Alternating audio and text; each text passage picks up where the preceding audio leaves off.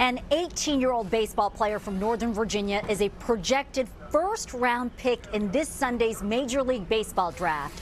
Bryce Eldridge was a star player at James Madison High School in Fairfax County and went on to win a gold medal with Team USA in the Baseball World Cup. Northern Virginia Bureau reporter Drew Wilder sits down with the local star and explains why he's being compared to the best player in the MLB. I played a bunch of sports growing up, and baseball has always been the one for me. Some people seem born with a gift. Many others have to work their tails off to stand out.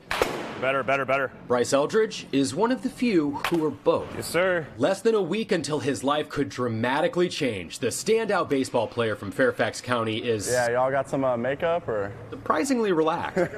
Bryce's skill set needs no makeover. MLB.com ranks the top 250 draft prospects and has Eldridge at 23, a likely first-round pick this Sunday. Professional scouts noticed him as a sophomore at James Madison High School. At 6'7" and 223 pounds, he's hard to miss. But something else caught their attention.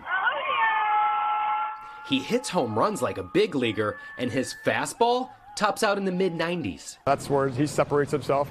Two more. He loves the work. He loves to be challenged. Bryce's hitting coach says there is a very short list of players who can pitch and hit at the big league level. Just one. He plays for the Angels. His name's Shohei.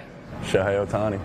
Last week, Shohei became the first American League pitcher in 60 years to hit 2 home runs at the plate while striking out 10 batters from the mound. For the second of the night! He is not human. These days, it's unheard of for big league pitchers to hit that well. He's shown that it's possible. Major league teams are wondering if Bryce could be next. He's committed to play at the University of Alabama, but says if his phone rings during the first round of the draft, with a team offering an opportunity to pitch and be a regular in the batting lineup, he might skip college and go pro. I've worked my whole life to get to this moment, and yeah, there's more to come. Reporting in Fairfax County, Drew Wilder, News 4.